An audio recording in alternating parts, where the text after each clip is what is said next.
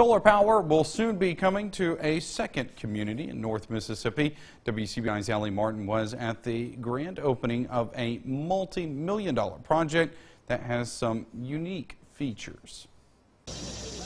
This 30-acre plot of farmland is now home to a solar farm. Silicon Ranch Corporation invested $10 million to build and operate this solar farm.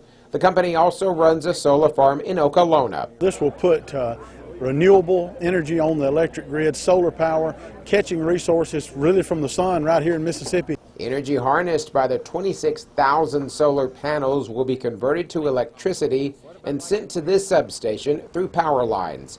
It will produce enough energy to power 400 homes and businesses. This solar farm isn't just a big deal for the area. The entire state of Mississippi was impacted in a major way. What's exciting about this project that I think is different from every other solar project in the state is this project is sourced with Mississippi product, the Styon panels that were manufactured in Hattiesburg, and is financed by Mississippi financial institutions. Economic developers will also tout the solar farm to prospective industries. When companies see large corporations like Silicon Ranch repeatedly investing in the county, they take note, and so it's easy to recruit. The solar farm goes online in about a month. In Houston, I'm Allie Martin, WCBI News.